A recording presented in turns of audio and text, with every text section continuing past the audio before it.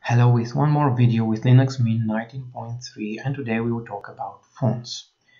It will have three small sections. One of them will be how to install a single font, how to install the Microsoft fonts, because a little later we will communicate with the Windows users, and how to install a batch of many fonts at the same time.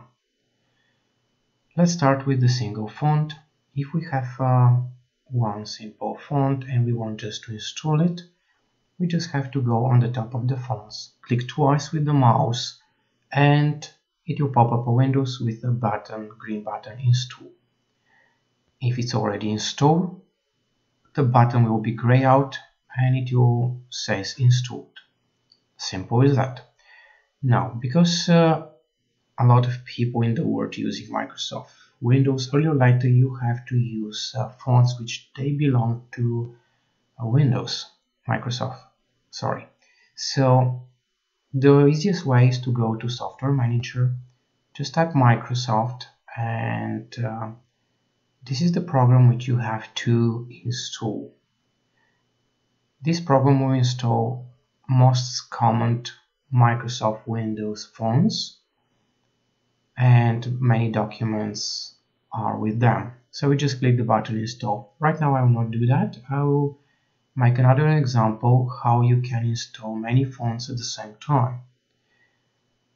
Navigate to the folder where you actually store your fonts. I have one with many fonts, so you cannot just click one by one. The easiest way is just copy paste them. So select them all, click copy, and we have to navigate to one particular directory where the Linux Mint stores their fonts, its fonts. So navigate to user share fonts,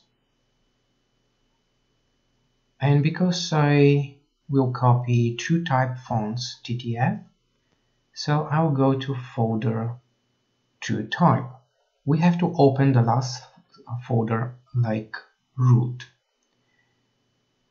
to be able to paste them, because only the root has permission to paste any files inside.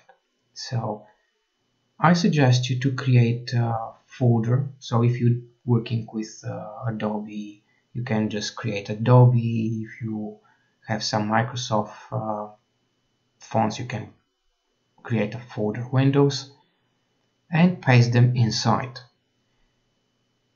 To let the operational system knows that you just pasted new fonts, you have to execute one command, and that command will actually refresh the library for fonts, and from this moment your Linux Mint and the application will know and be able to use these fonts.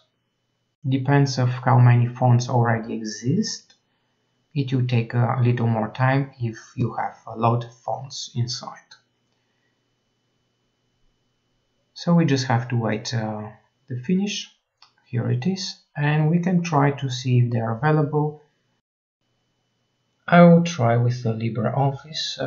This is like Microsoft Office. I will use Writer, which is analog of Microsoft Word. Okay. So here they are, Arial Times New Roman, which is Microsoft Windows fonts. This is everything. Thank you to be with me, and see you next time.